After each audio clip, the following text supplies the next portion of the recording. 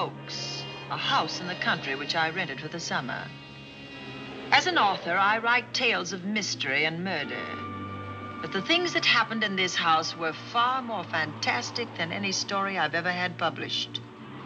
I brought a staff of servants from my city apartment, and my maid Lizzie Allen, who had been with me nearly 20 years. Lizzie? Yes, Miss Cornelia. Is the car ready? It's at the door. Look, Miss Cornelia, them servants you brought from the apartment are talking about walking out on us. Really? Well, I know they don't like it here, but I didn't think it was that bad. Well, they've been hearing things about the killer that the police call the Bat and the murders that he committed here this past winter. Now people are saying that he's back again. Well, how can they be sure of that? Has he committed another crime? No, not yet, but that ain't saying that he won't. Here's something else. You've heard about the bats they have here. Animal bats, the kind that fly. Yes, yes. Look what it says in this magazine. This is a report from the State Health Department, and it says some of them bats is rabid. Well. And that ain't all. Now there's a rumor going around that it was the bat himself, the killer, I mean, that released the rabid bats in this neighborhood. Oh, that's ridiculous. Well, the housekeeper, the cook, the butler, and the upstairs maid don't think so. Well, I can't help what they think. If hysterical nonsense like that can scare them out of their good jobs, it's their loss, not mine. Come on, Lizzie, I've got to get to the bank.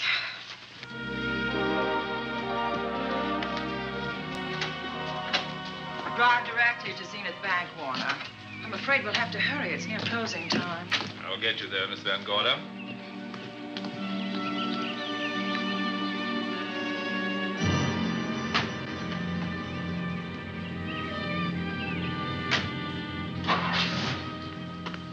Thanks again. Miss Van Gorder. How do you do, Mr. Barry? How are you? I'm very well, thank you. You remember Lizzie Allen? Of course. Hello, Miss Allen. How do you do? So you're spending the summer with us again? Yes, yes. I've leased the Oaks, the home of your bank president, John Fleming. I heard you had. I was surprised. Why? Is there something the matter with it? No. I was surprised because Mr. Fleming said he would never rent it. Oh? Well, I rented it from his nephew, Mark Fleming, who has the real estate office here. He said his uncle would be gone the entire summer. Well, that's right. Mr. Fleming's in the North Woods now with his physician, Dr. Wells. Oh, pardon me. Dale, I want you to meet my wife. We were married at Christmas time. That must have been nice. Believe me, it was. Oh, here she is. Oh, dear. My wife, Miss Van Gorder, Miss Allen. How do you do, Mrs. How do you Bailey? do? Cornelia Van Gorder. Yes. Oh, well, I've read every murder mystery you've ever written. I just adored that weird one, The Private Morgue of Dr. X, even though it gave me the shivers. Only the shivers? Scared hell out of me. Oh. Well, I really mean that Miss Corney killed them off in that one. When you refer to my books, please don't call me Miss Corney. Pardon me, Mr. Bailey. Mr. Hines is here to see you. Oh, yes. Excuse me, please. Don't be strangers now. No, no, I we should won't. say not. Oh, so you're a bride. Well, not quite. Not since Christmas. No, I'm sure I've seen you. Well, I used to be my husband's secretary here in the bank. Of course I remember. May I welcome our most distinguished visitor back to Zenith? Oh, that's very charming, but, Lieutenant Anderson. Lieutenant Anderson, of course. Chief of Detectives of the Zenith Police Department. This is Miss Allen. Miss Allen. How do you do? Lieutenant Anderson is one of our favorite citizens. He's on the bank's board of directors. Not bad for a policeman. You must have made a good thing of it. Well, I saved my money, if that's what you mean. It's near closing time, and I've got some business in the safe deposit vault. Please come and see me, Mrs. Bailey. Oh, I'd love to. And you, Lieutenant. Thank you. Goodbye. Goodbye. Nice to meet you. My, what a charming woman. She moved into the Oaks just the other day. That house is a proper setting for a writer of mysteries. Oh, it certainly is. Vic, what's the matter? Come in here, both of you.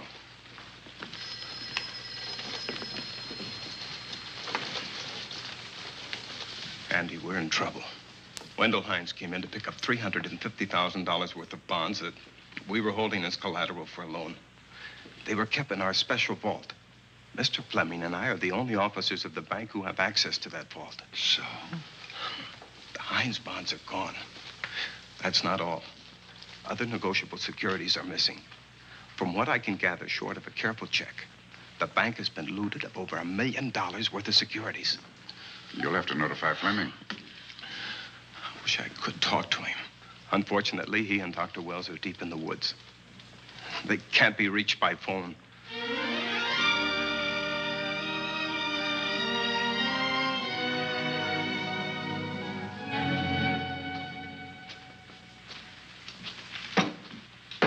What is it?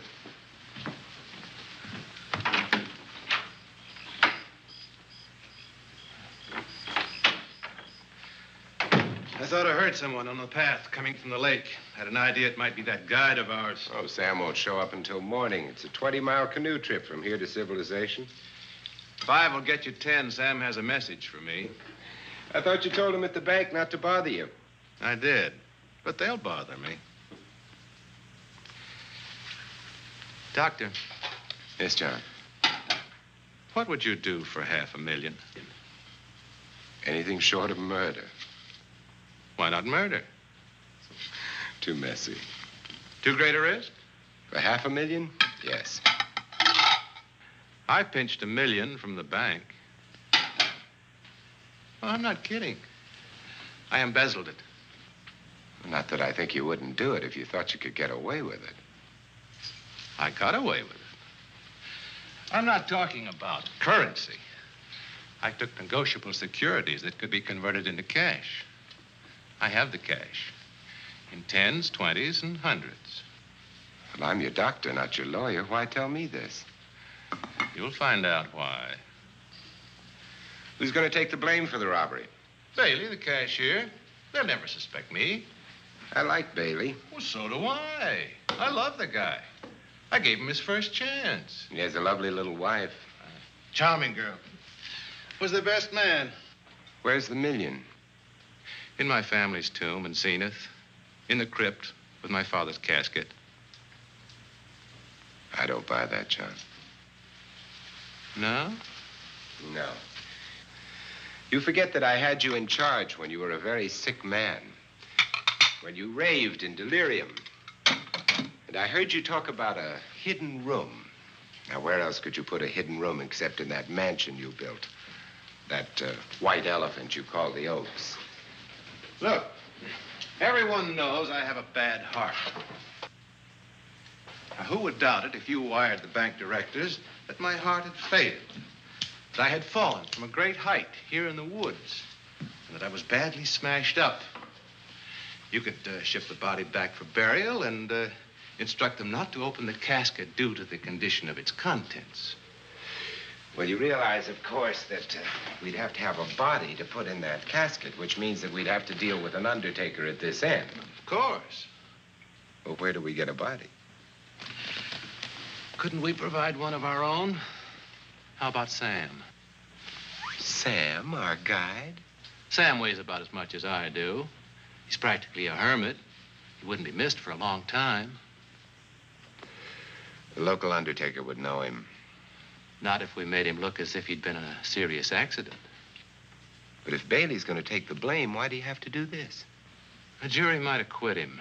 In that case, I'd be a logical suspect. I could disappear, of course, but it's safer if they think I'm dead.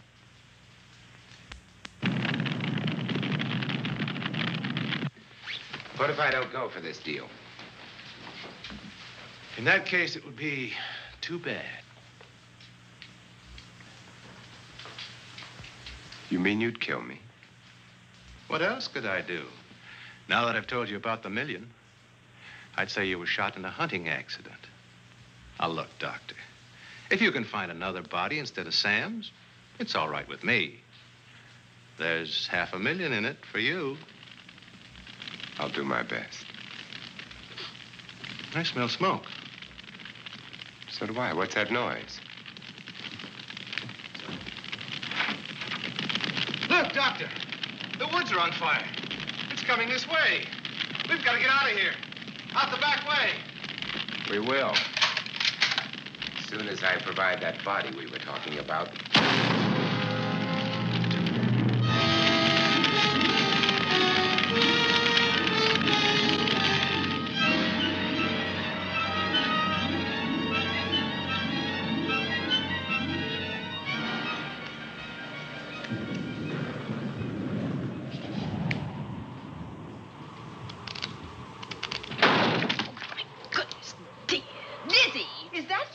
Yes, Miss Cornelia. There's a storm coming up, and it's gonna be a snorter. The wind nearly blew the door off its hinges. Well, that noise blew my game higher than a kite. I think I've lost some of the cars. Oh, I'll get them for you. Oh, I see you found the paper. Drat that paper boy, scooting by on his bicycle, just chucked it into a clump of bushes and let it go at that. For land's sake, Mr. Vic Bailey's been arrested. Oh? I think. Victor Bailey, vice president and cashier of the Zenith Bank, was arraigned before United States Commissioner Alvin Fielding, charged with the embezzlement of over $1 million. I can't believe Vic Bailey had anything to do with that robbery. Oh, well, I see our landlord is home again. Landlord? Mr. Fleming. Dr. Malcolm Wells is back in town with the body of John Fleming, president of the Zenith Bank, who was killed in a forest fire. Mr. Fleming will be laid to rest in his family's tomb on Friday. And I hope he stays there. Well, why shouldn't he? Well, this is his house. And ever since he died, some funny things have happened here. For instance? The housekeeper, the cook, and the butler said that they heard strange noises at night. And the upstairs maid swore that she met a man without a face coming up the back stairs. Oh, so that's why they quit and left me to run this place without a staff. They didn't tell you, Miss Corney, but the truth is they were scared to stay. But you're still here, Lizzie. Haven't you seen anything? No. No, and even if I had, I ain't afraid of ghosts. They're afraid of me. Honest, Miss Corney, a spiritualist told me once that ghosts was allergic to me. But this Bat feller they keep talking about in the paper, I guess he'd be different. No, I don't think you'd have the same effect on him. Oh, dear. What are they trying to do? Drive people away from this part of the country? Why, what does it say about the bat? Specialty seems to be killing women. My goodness, 2 of them in one night. All his victims died the same way, like their throats had been ripped open with steel claws. That's a charming little caper. I'll have to try it sometime. In a book.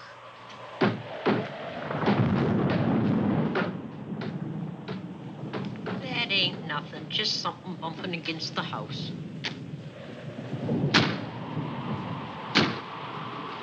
That's just the wind banging a door. Pay no attention to it. Listen to this. One of his victims, who lived for a moment after she was found, described the bat as a man without a face. Honest, Miss Corney, I think that woman must have been exaggerating.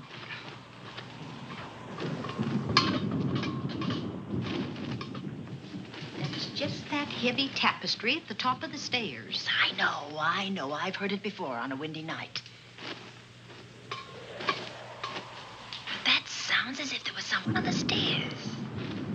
I know there isn't. At least there shouldn't be. There ain't.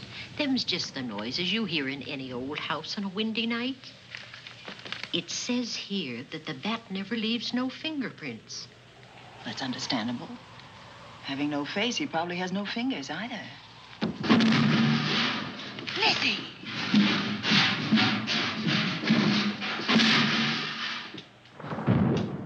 And that, I suppose, is the cat dropping its dentures. No, I don't think so. But I think it's something should be looked into.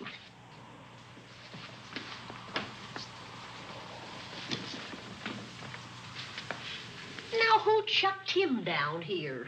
The wind, I hope. There must be a window open up there. No, Lizzie. Let him lay. Let him sleep it off.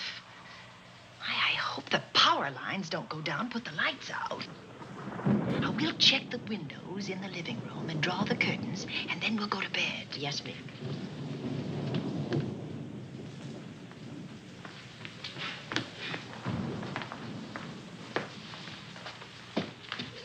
I won't be a minute.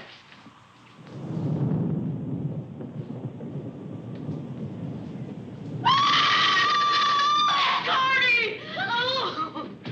What is that? Oh, when I went to get the tape, I turned the latch off. I forgot to turn it on again. He's out there. He was coming in. He might have got you. Oh, but he didn't, and he's still out there, thanks to you. Now, you hurry now, and we'll call the police. No, I won't leave you, Miss Corney. Are you okay? Yes, ma'am, I'm okay. Okay.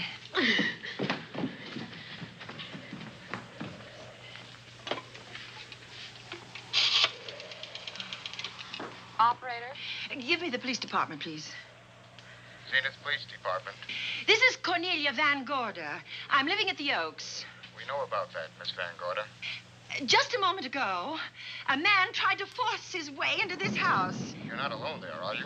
What about your servants? Well, I have none except my chauffeur, and he's away. He won't be back until the morning. Now, there's only 2 of us here tonight, and we're going to lock ourselves in my room. Now, if any of your men see anything, will you have them call me? I'll send officers over there right away. Oh, thank you very much. Come on, Lizzie. We're going to sleep in my room.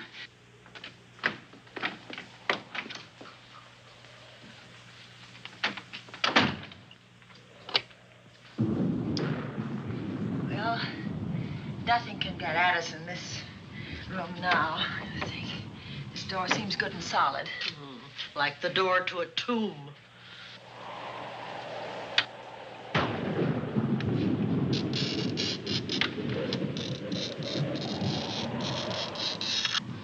I think that couch will be comfortable. There's some extra bedding, you know. Yes, ma'am. Closet. Let's see now.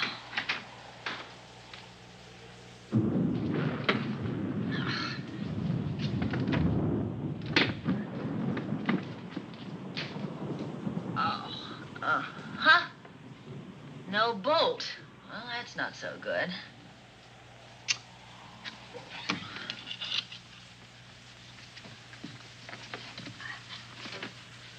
Oh, what's that for?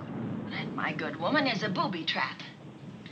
If anybody tries to open this transom, this will be knocked off, and we'll hear it fall.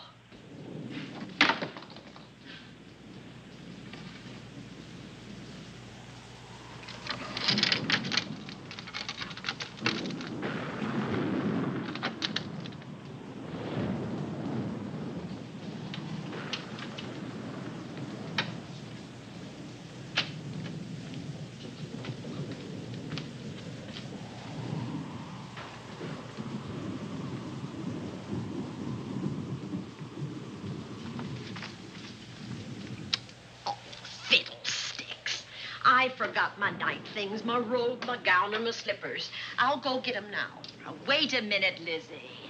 I'll go with you. Now, don't you bother, Miss Cornelia. My room's just down the hall. Lizzie, I told you to wait. It's all right. I'll only be a second. Get in here. Get in here.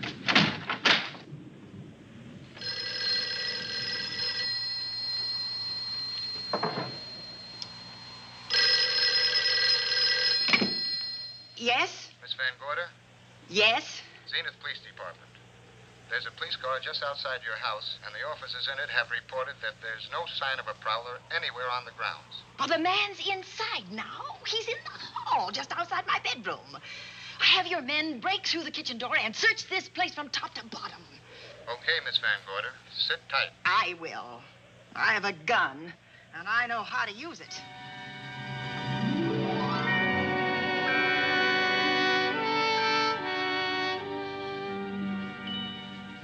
Oh, relax, Lizzie. The police did a good job. They couldn't find anybody in here. But we both saw him, Miss Cornelia. All right, so he got away.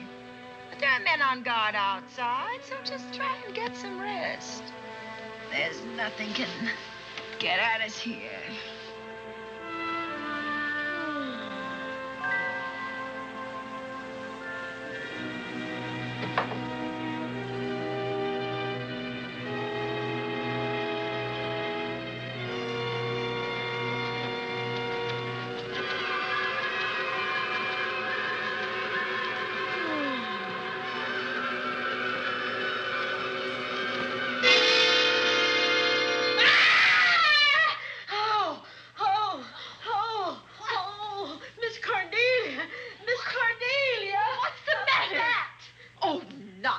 You've had a nightmare. Maybe I did.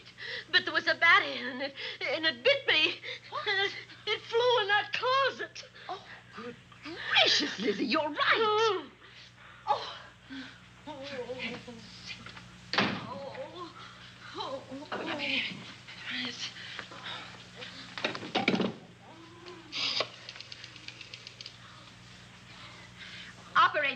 Operator, will you get me Dr. Malcolm Wells' office, please? No, I don't know his number, and I have no phone book up here, but this is an emergency. Will you connect me with his office, please? Oh, dear, I'm going to get the rabies. Hello? Hello? Dr. Wells' office? This is a call service. Dr. Wells is out at the moment, but if you'll give me your name and number, I'll try to locate him. Well, this is Miss Van Gorder of the Oaks. My maid has just been bitten by a bat that may be rabid, and she must have treatment as soon as possible. And I was told that Dr. Wells was the nearest physician. I'll try to find him for you, and if I can't, I'll send you another doctor. Oh, well, thank you very much. Oh, he's out on a case. Oh, I hope it's not a delivery. A baby, I mean. They can be terribly complicated. It never bothered me none. Oh, Lizzie, you never had a baby. Of course I didn't. That's why they never bothered me. Oh, does it hurt, huh? A little.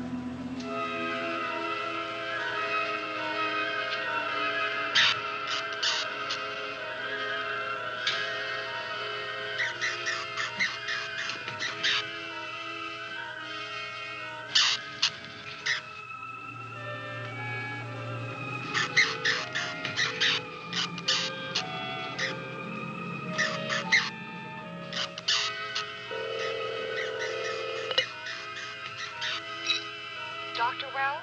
Are you there, Dr. Wells? Are you there, Dr. Wells? This is the operator. Your call service is on the wire. It's an emergency. This is Dr. Wells. This is your call service, Doctor. Oh, hello. I was just doing an experiment. I left the receiver off. That's what I thought, but I kept trying. Miss Van Gorder at the Oaks called and said that her maid had been bitten by a bat, and she's afraid it might be rabid. What? Oh, all right. Tell her I'll be right over there.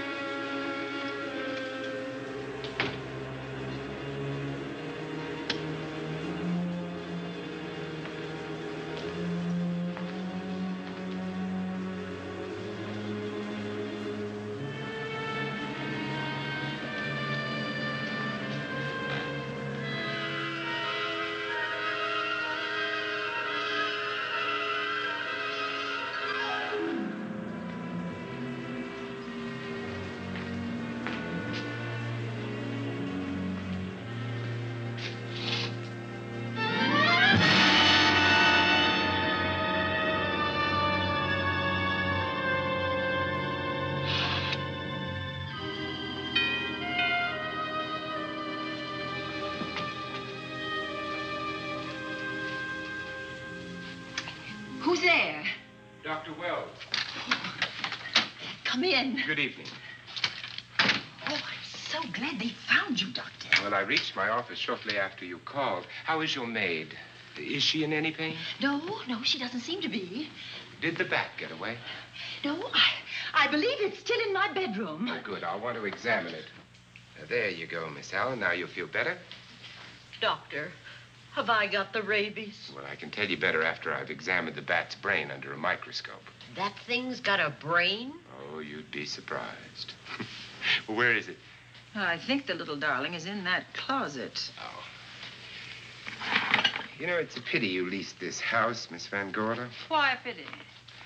Well, my dear lady, I don't want to alarm you, but... Oh, well, after tonight, nothing can alarm me. Yes, I understand. It must have been terrifying. So many unexplainable things have happened here. There's something about the place. Your servants must have sensed it when they walked out on you. An apprehension of disaster. Well, let's see. Aha! Yes. There he is. All right, now. Take it easy. Nobody's going to hurt you. Quiet now. Quiet.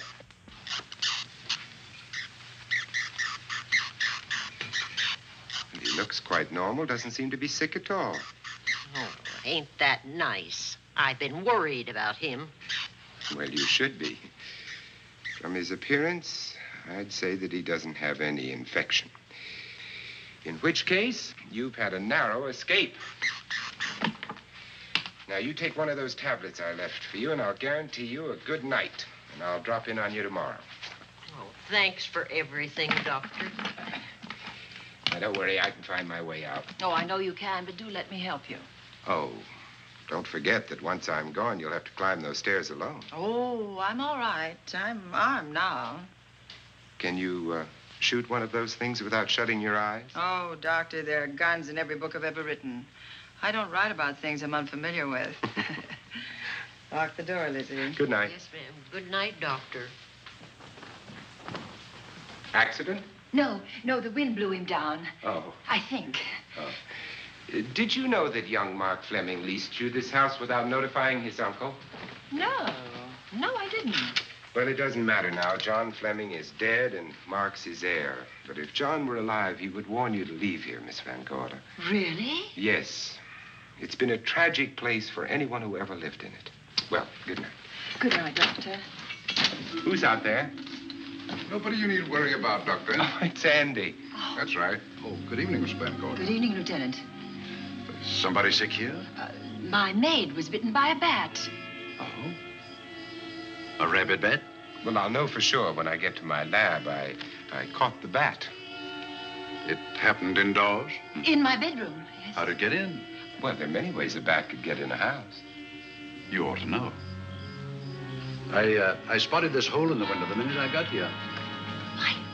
That's where the two-legged bat got your door open. Miss Van Gorder told me that she phoned headquarters at Zenith. Yes, I phoned twice. The second time was after the prowler got in the house. Weren't you at headquarters, Andy? No, but they contacted me. An officer came and searched the house from top to bottom, but they couldn't find the bat. You better have this window fixed tomorrow. Oh, yes, I certainly shall. Yes, and I'd better be going. I'm due in surgery at 8 o'clock in the morning. Good night. Good night, Doctor. There'll be a man patrolling the grounds all night, Miss Van Gorder. Oh, thank you. And nobody inside, Andy? Why should there be? Well, how do you know but what the bat is hiding somewhere in the house? I'm quite sure he isn't in the house, Doctor. Not now. Good night. Good night.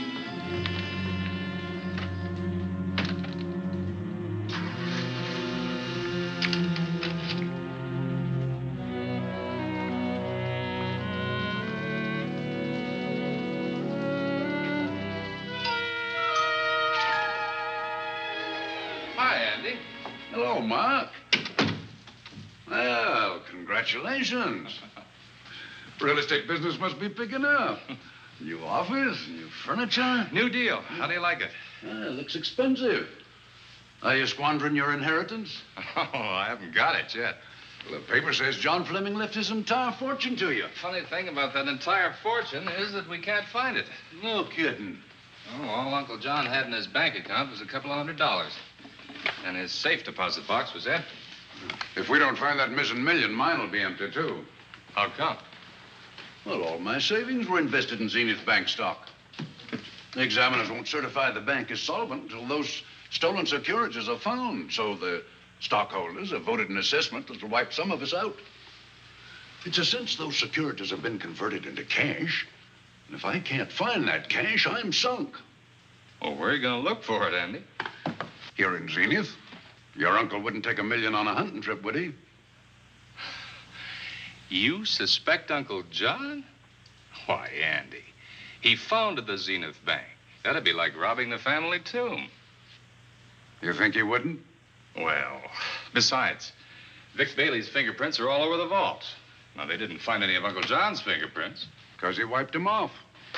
Can the defense prove that? They'll try to. Judy Hollander, Bailey's secretary, is a defense witness. And they believe her testimony will have a powerful effect on the jury. Oh, well, she has a powerful effect on me. Judy's a doll. Here's the book you mentioned, Judy. It's your newest one. Yes, it's just been published. You can have that copy if you wish. Oh, it's a first edition and you've signed it. Yes, of course. Thank you so much. May I serve tea now, Miss Van Gorder? Yes, please do, Warner. Thank you. Well, I see you've engaged new servants. Yes, of course. Well, how did you persuade them to live in this house? Well, Jane Patterson, my new housekeeper, knows this house better than you do, Doctor. Oh? She worked for John Fleming. And Warner was my chauffeur. Chauffeur turned butler? Yes, it's incredible. He can play any part at a moment's notice. Did you get a plumber, Warner? No, we can't get a plumber for 3 days, madam. What about that leaking pipe? The basement will be flooded in 3 days. Well, the pipe is no longer leaking. You mean it's dried up of its own accord? No, not quite. I packed the elbow where the water was coming out. Packed the elbow? Oh. Thank you, madam. Now, there's a character. How long did you say that he worked for you as chauffeur? About 3 months. Well, I hope he doesn't have a police record. My dear Dale, it may interest you to know that the last night of his life, John Fleming told me that he loved your husband like a son. If Fleming were alive today, he would be fighting to prove Vic's innocence. Could Mr. Fleming prove his own innocence? Miss Van Gorder, can there be any doubt about it? There will be when Miss Hollander testifies at Vic's trial. Oh? You know something that we haven't heard yet, Judy? Something I saw with my own eyes. She's not permitted to say what it was. My dear girl, I wouldn't think of asking her. But let's assume for a moment that Fleming did steal the $1 million. Now, what would he do about it? Where is it? Hidden someplace where he could lay his hands on it without getting caught in the act. Now, if I was writing this, instead of living in the middle of it, I'd hide it right here in this spooky old house. Under a loose floorboard or up a chimney? If Mr. Fleming had the nerve to steal $1 million, he'd make his plans well in advance. I'd say he'd prepare a place to hide it. Possibly when this house was being built. Now, I rented this place from Mark Fleming, his nephew. I wonder if he'd have the floor plans. I'll ask him. Yes. Lizzie, will you bring Mrs. Bailey the phone? Oh, you ask him now. Okay. His number is Summit 7537. Oh, thank you, Lizzie. Summit 7537. Not bad, eh, Andy? That means new business. Now, you see, somebody wants to buy a house. Mark Fleming speaking. Oh, hello, Dale. Well, hang on a minute, honey, while I see if I have him. It's Dale Bailey, all excited. Miss Van Gorder wants to know if I have the floor plans of the Oaks. Now, what would she want with the floor plans? Well, she suggested to me that your uncle might have hidden the bank loot there. Are the plans here? Somewhere in the house itself. Wait a minute, there is a place where Uncle Johnny might have kept those blueprints. What place? Well, I heard him talk about it a good many years ago. I can't be sure of the exact location. Anyway, I don't think the old boy had the guts to steal $1 million. But if I find those plans, I'll let you know, Andy. Hello, Dale. Look, honey, I haven't seen those plans since I was a kid, but I'll come over tonight and maybe we can find them. Thank you, Mark. We'll expect you. He seems to think they're here in the house somewhere. He's coming over tonight. Well, that's good. Dale and Judy are my house guests for the weekend. Would you like to have dinner with us tonight? Oh, no, thank you. I couldn't. I still have a few calls to make. You know, if Judy's testimony is going to clear Vic Bailey and implicate John Fleming, others may get the idea that there's buried treasure in this house. Don't even mention your testimony until you're actually on the stand. Oh, I won't. That's a smart girl, Judy, and a very lovely girl. Well, good afternoon, ladies. Goodbye, Doctor. Dr. Wells. Come on, girls, let's go.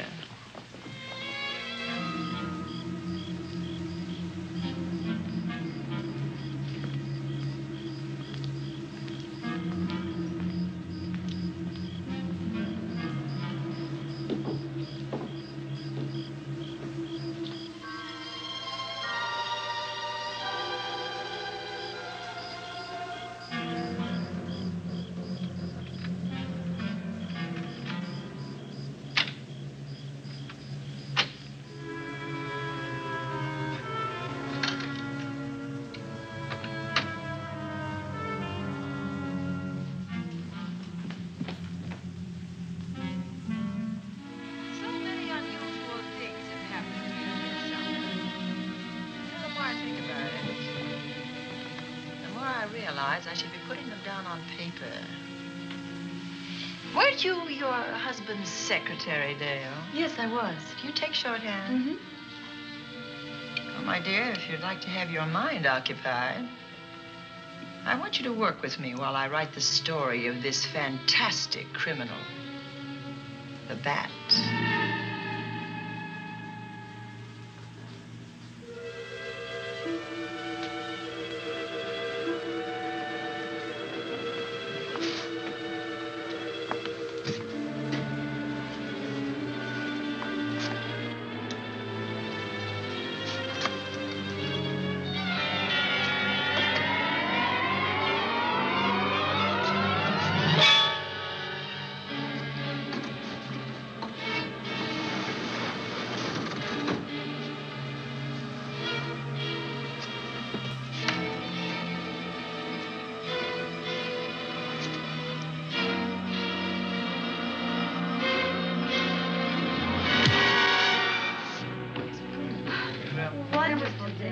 Thank you.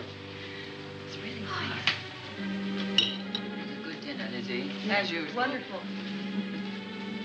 Oh, what a lovely piece of silver. It's an original, isn't it? Yes, they still use them in England for buffet breakfasts. Some hot water in the bottom. Keeps your kippers hot, your sausages, and your scrambled eggs. Interesting. It's very useful. Really nice.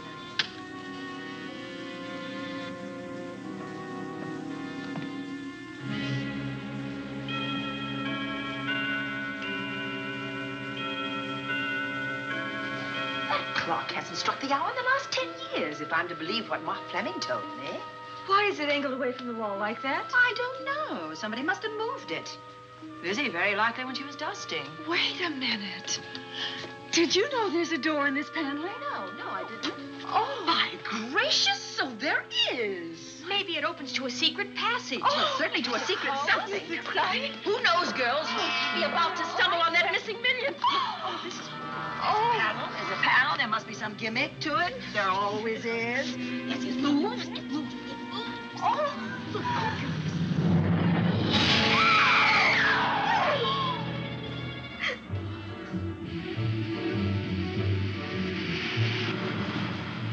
Calling car 11. Calling car 11. Proceed to the Oaks in Zenith Township immediately. A homicide has been reported.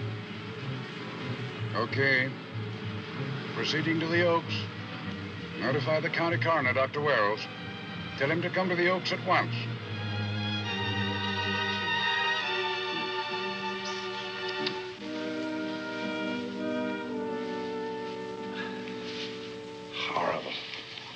his throat had been torn by some creature with fangs or claws. That's his sign. We found it on the others he killed. I'd hoped those reports that he was up to his old tricks again were pure imagination, but apparently they're based on fact. He's come back. Back to the scene of his kills. Yes, that's who I mean. That's who did this. The bat. Who found Mark? We all did. And it's Dale and Judy and I. Lizzie was in the dining room. This is my new housekeeper, Jane Patterson. You know, she worked for John Fleming. I know her. Where were you, Mrs. Patterson? In the kitchen, cleaning up. I cooked the dinner tonight. Did you know that the secret closet was here? No. It was behind the grandfather's clock. Well, it was I who found it, really. Noticed the clock had been moved and the door wasn't quite closed. I'll get it.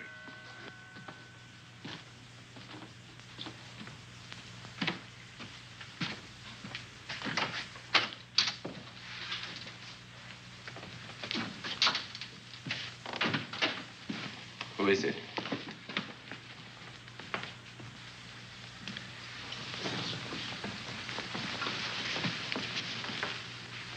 Mark Fleming.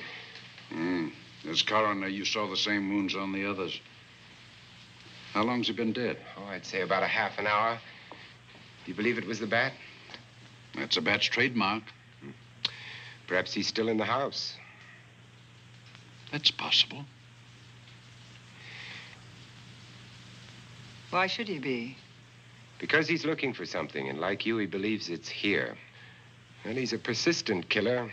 I would advise you to get out of this house as quickly as possible, notwithstanding our expert police protection.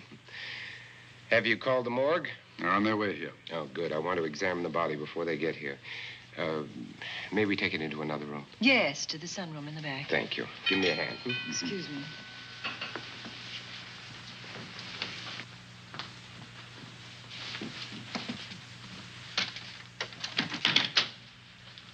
Oh, Warner, where have you been? Well, madam, has it been an accident? There's been a murder. Mark Fleming, the young man from whom I leased this place, was killed here tonight. They know who did it? Well, they believe it was the bat. I'm sorry I had to use the front door, Miss Van Gorder, but I forgot my keys, and when I rang the bell at the kitchen door, there was no response. Oh, this is Warner, Lieutenant. He's my butler. He was my chauffeur. Why'd you promote him? Well, it's very difficult to find a butler. They don't like service in the country. Have you been a butler before? I've served in many capacities, sir, but this was my night off, and I forgot my keys. I heard that part. What time did you leave the house tonight? Oh, about 6:30. I had dinner at Wiley's Roadhouse. Can you prove where you spent the rest of the evening? I can try. Try hard. And don't leave the house. I'll get to you later. Very good, sir. I shall be in my room, Miss Van Gorder, if you need me. Yes, Warner. Surely you don't think he's... Warren and I have met before. I can't recall where or when, but I will.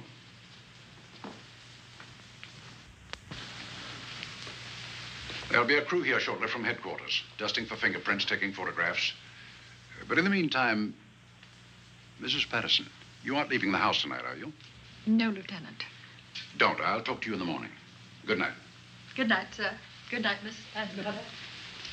Dale, I was with Mark Fleming this afternoon when you talked to him about the floor plans of this house. I heard him tell you he was coming here tonight. Dale called him at my request. She told me he was coming. Who else heard her tell you that? Judy, Lizzie. And that nice Dr. Wells. Dr. Wells. There are a few killers who kill for the fun of it. The bat very likely is a mental case, and I'm convinced that his crimes are motivated by his mania for personal gain. There's $1 million at large, and he's going to keep on hunting for it until he lays his hands on it. Now, these young ladies are staying here tonight? Yes, they're my house guests. Well, when my crew arrives, we'll be busy for a while, so I'd suggest that we go to our rooms? That's a very good idea. Come on, girls.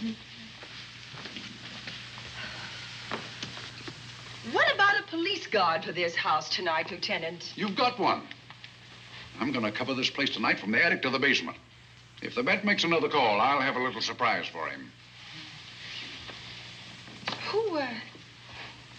Who is he? Have you any idea?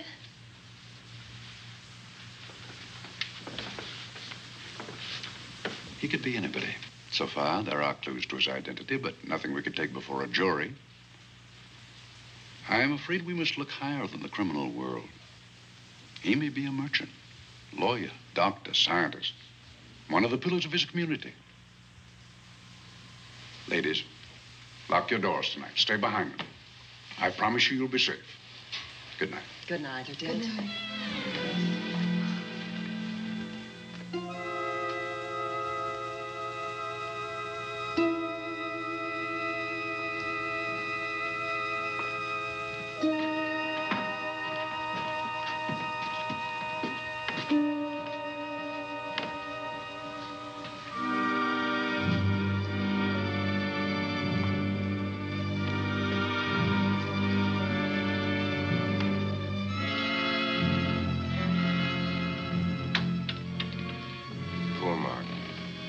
It's a pity. So young. Well, Doctor, do you agree it was the bat? In my report, I shall say the death was caused by the same technique used in the other killings. A paralyzing blow to the throat, followed by severe lacerations of the jugular, resulting in excessive hemorrhage. In a layman's language, he didn't know what hit him. Oh, he knew. But he didn't have time to think about it.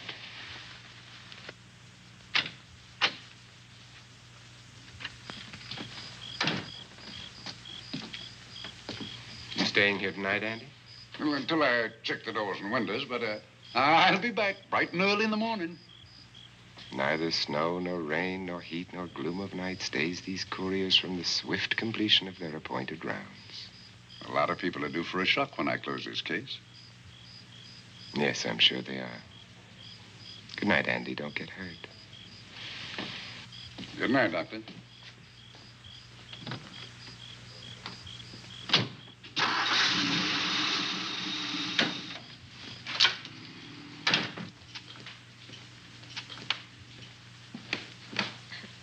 You know, I think we'd better let you get some sleep. Oh, well, Lizzie and I share this room for mutual protection.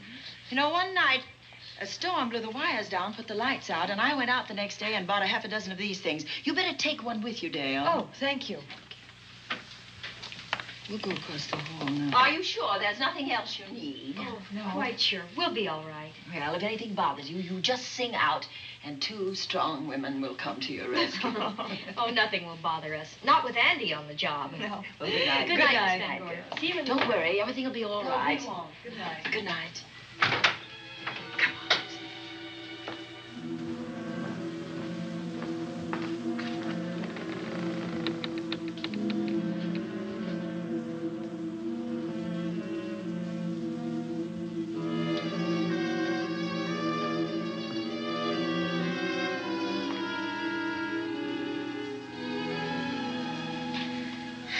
I don't think I'll sleep tonight. Me neither. All I can see is poor Mark Fleming staring at us. I thought that when people died, their eyes closed, as in sleep. Don't think about it. I'll bet you're thinking about it. No, I was thinking of my poor husband sleeping in jail tonight. Oh, Judy, I love him so much.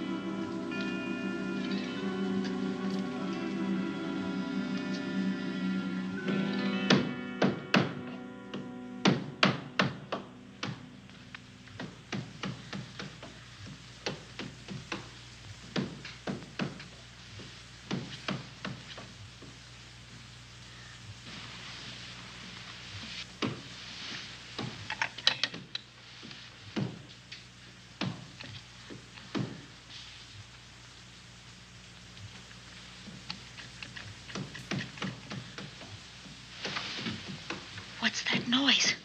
Oh, I don't know. I kind of fell half asleep. For a moment, I thought it was something from a dream. It's somewhere in the house. Yes, on the floor above. Not directly over us. Probably a room overlooking the driveway.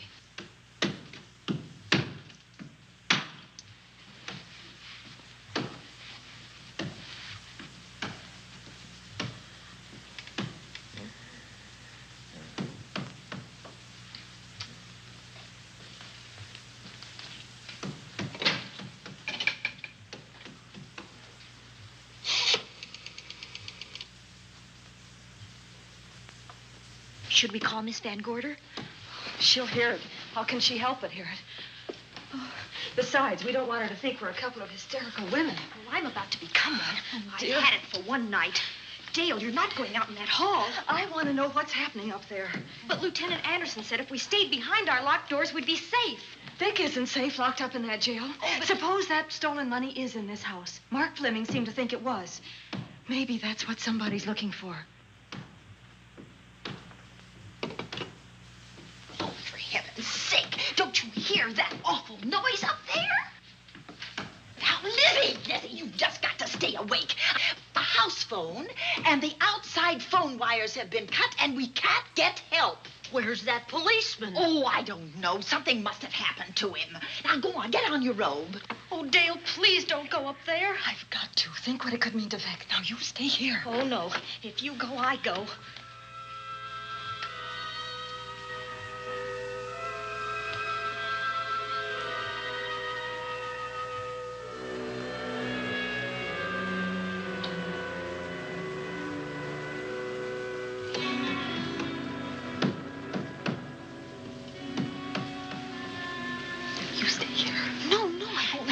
Alone. You wait here. I'm going to see what it is. Oh, please let me go with you, Judy.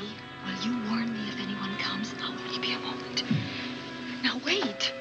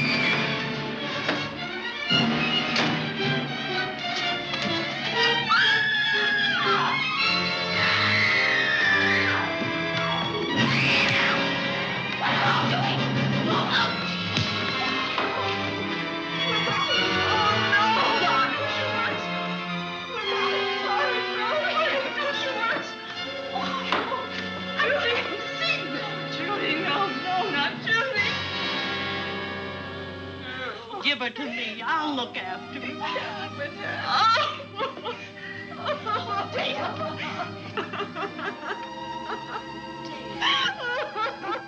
Poor baby.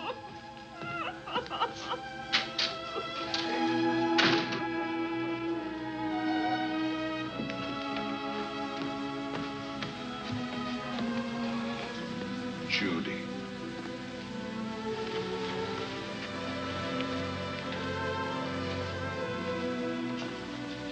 The bat. Yes, the bat. He caught her at the head of the stairs. We saw him rushing down the stairs as we came out of the room. I hurled that after him. I hit him, I believe. I'm going to cover this place from attic to basement, you said. Well, what were you covering when that poor child was murdered? Where were you? I saw a man outside in the grounds. I went out there and hunted him. I heard him in among the trees, and so I followed the sound of him as far as the brook down near the back road. And then I lost him. I'd rather give my own life than have this happen to Judy. But I told you to stay in your rooms and lock your doors and stay there. What was she doing at the head of those stairs? That was my fault. They heard a strange noise. Heavy pounding in one of the rooms on the 3rd floor. We all heard it. I wanted to see what it was. Judy, well, she wouldn't let me go out by myself. I made her stay on the balcony. What about your new butler? Oh, well, he's in his room, I suppose. Oh, Mrs. Patterson. Oh, yes. Did you know what happened here? No, sir, but I heard the screams. I went to call Warner. We have rooms on the same floor, but he wasn't in his room. His bed hasn't been slept in. If Mrs. Patterson heard the screams, Warner could certainly hear them. You're quite right, sir. I heard them. Oh, you did? And where were you? Outside in the grounds. Miss Holland has been murdered. No. Oh, so you're surprised.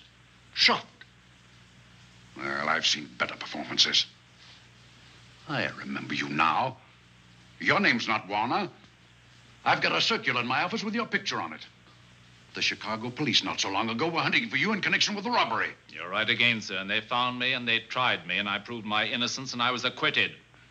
That could have been a lucky break. Where were you when this child was killed? I told you before, sir. Outside. What were you doing there? I was following you. I saw you leaving the house, and it seemed that you were hunting someone. I thought you might need some help. Oh, yes, sir. I followed your flashlight down through the trees. Then it disappeared. And then suddenly, as I was staring out into the darkness, I was struck by something on the back of the head. The next thing I knew, I was lying on the ground. I realized I'd been knocked out. I wish you had been knocked out.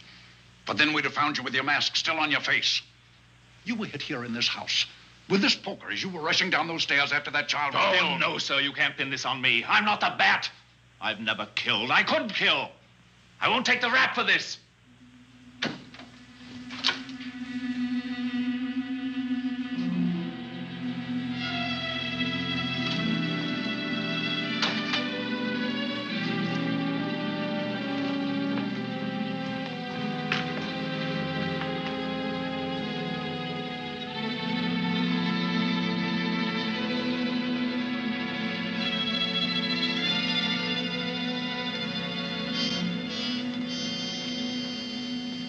Doctor, we have another case for the county coroner.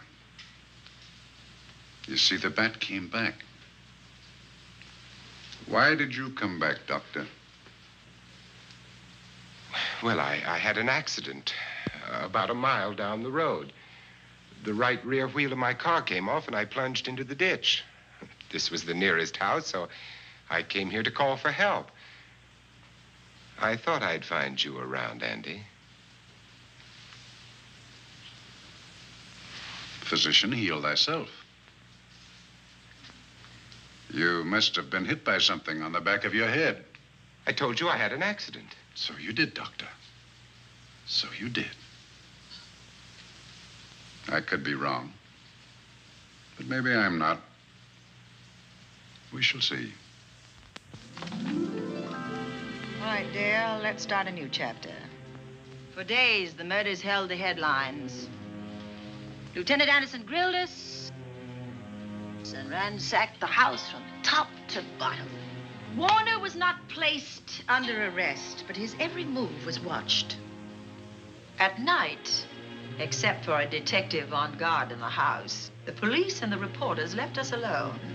And on one of those nights, without telling Lizzie or anyone else, I pursued a secret investigation of my own.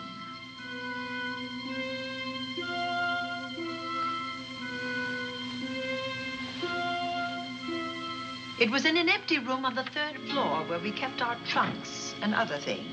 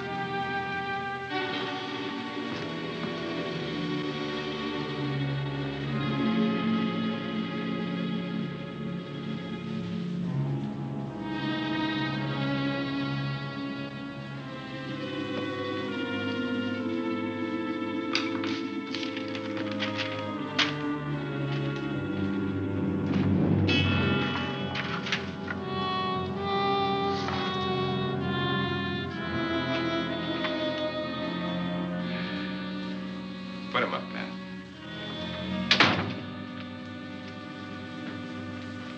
It's a bright idea to kill me in my own lab and let people think that I'm the bat. But you had to kill me first. What was it to be, ambush? And clever as you are, you're not smart enough to do that. Nor were you smart enough to find the money, though you came quite close to it. But I know where it is. And when you're dead with that sign pinned on your chest, I'm going to collect it and live happily ever after. He destroyed himself. How true that will be. Well, goodbye, Bat. Here's a serum that will heal you whether you're rabid or not.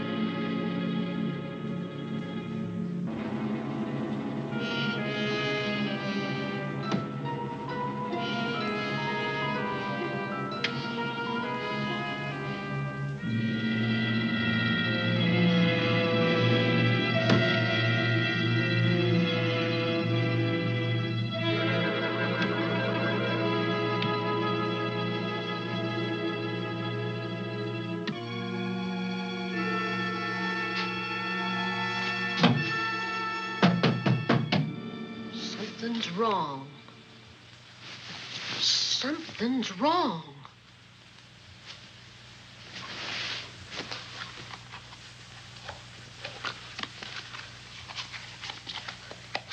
Miss Cornelia!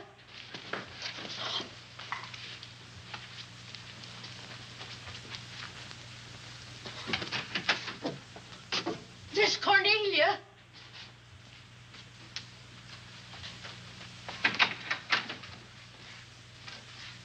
Now, where would she be going at this time of night?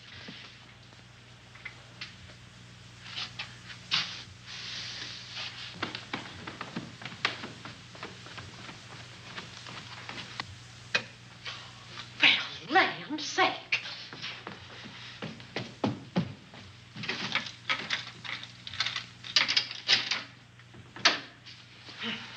I never. Oh. Mr. Davenport.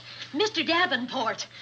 Oh, a fine thing. The door unbolted, the chain off, and you asleep on the job. Wait till Lieutenant Anderson hears about this. Come on, wake up. What's the matter with you? I don't know. My head hurts. My whole body's numb. Here, take a sip of this. Try to snap out of it. I'll be back in a minute.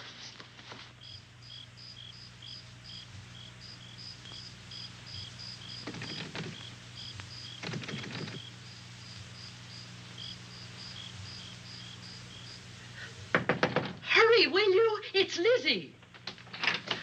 I'm terribly worried. I can't find Miss Cornelia anywhere, and something's happened to the policeman. I don't know what. Get Warner. Bring him to the drawing room. Tell him we need him.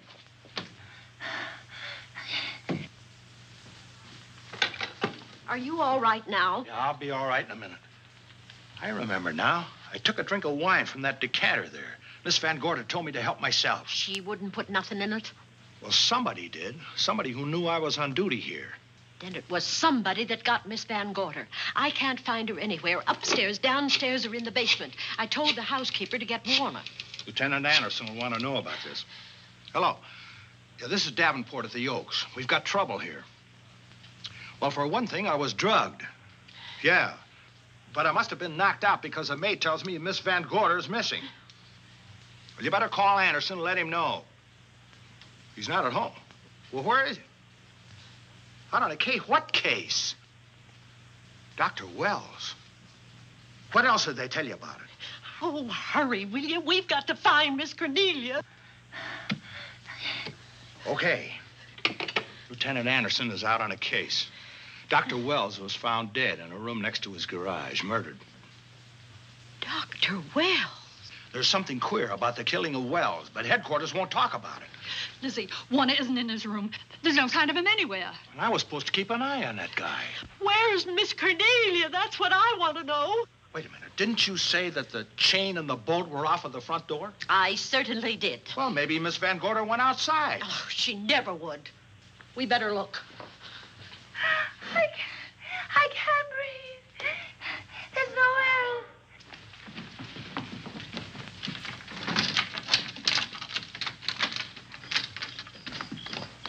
Miss Cornelia. Oh, Miss Van Miss Gorder. Cornelia. Miss Cornelia. Miss Van Gorder. Look. There's a light in that room on the 3rd floor. Were you up there tonight? Well, of course I was, but I turned the lights out before I came downstairs. And Miss Cornelia might have turned them on again. That's why we're going to look first. Come on.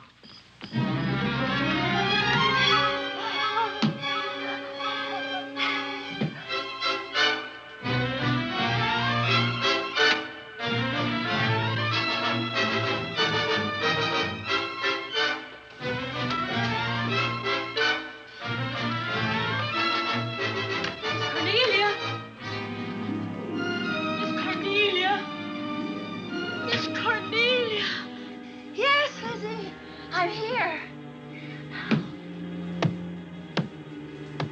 Right here. Come to the mantelpiece. Here we are, Miss Van Gorder. What do we do now? Over the mantel, there are 5 panels.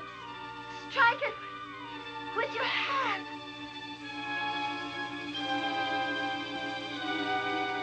Which panel did you say, Miss Van Gorder? Oh, I can't. I just can't. Miss Van Gorder, which panel? We couldn't hear you. She said strike it. What difference does it make which panel? Strike them all. Look.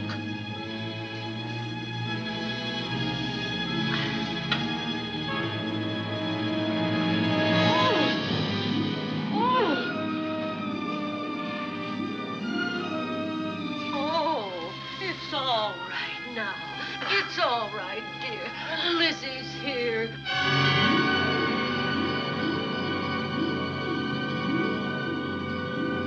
Feeling better? Yes, much better. We'll take you to your room. Oh, no, you won't. I'm going to stay right here. I'm quite all right. Oh, how blessed it is to breathe without an effort. You know, no one knows how sweet the air can taste until someone shuts it off for a moment. That room is just like a box. When the mantelpiece closed, it seemed like all the air was drawn out of it. Look, there it goes again. Let it close. I can open it from in here. There's a control panel behind this blueprint. Electric motor under the trap door here. Once the door is open, you can keep it that way. I believe that the fireplace in this other room opens the same way. And it does. I tried to find this, but I couldn't find it. Yeah, it was back at this blueprint here. Well, it's quite a setup. Too bad we can't open that safe in the same way. Take an expert to crack this box or a shot of nitro. Oh, maybe that's what the bat had in mind. Could be. Seems he's on the prowl tonight. Miss Van Gorder, Warner has disappeared. And Dr. Wells has been murdered. Dr. Wells? Lieutenant Anderson's on that case right now. Well, does he know what happened here tonight? They got word to him. He'll be here any minute.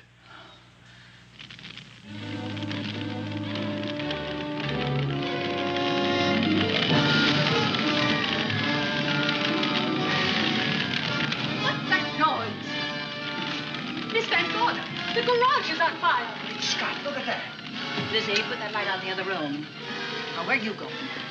to report the fire. Well, you just stay right here. But Miss Van Gorder, the garage. Well, let it burn. You watch the stair. Can't you see that fire was set to get us out of the house? Out of the house? Were you talking about the... Yes, I'm talking about the bat. Now that the lights are out, he'll think his trick has worked, and we've gone. He'll be here any minute. Well, so will Lieutenant Anderson. I hope so, but the bat will be here first. And he'll kill again if we're in his way. We've got to be as clever as he is.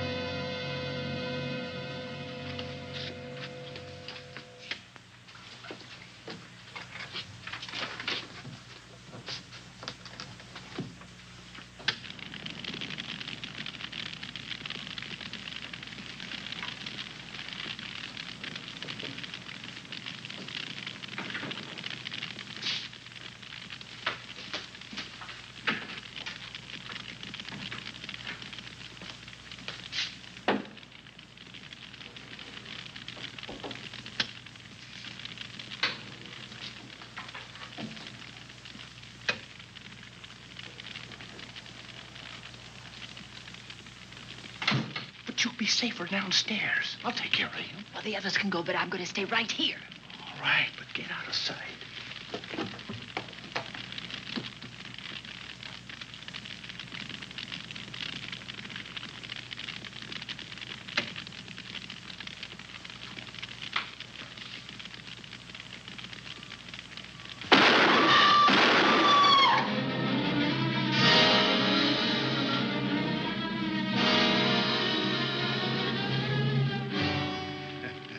Let's face it, ladies, and get it over with.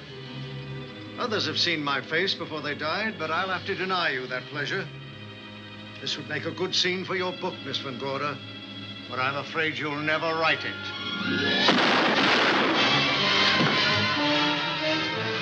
That is Warner.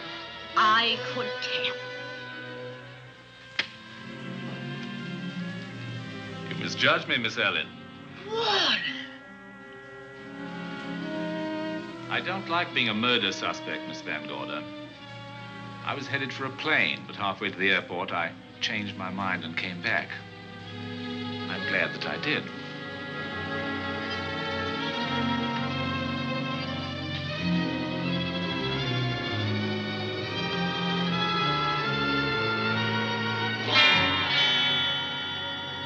Why, it's Lieutenant Anderson.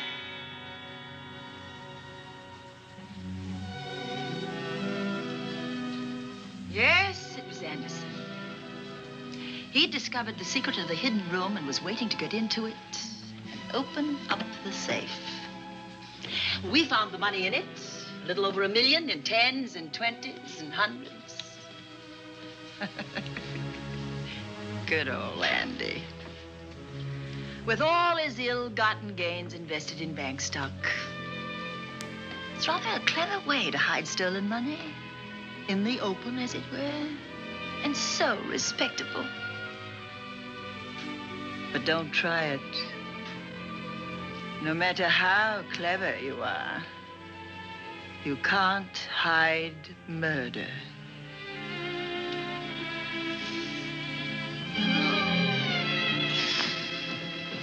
Well, that's it, Dale. That's the end.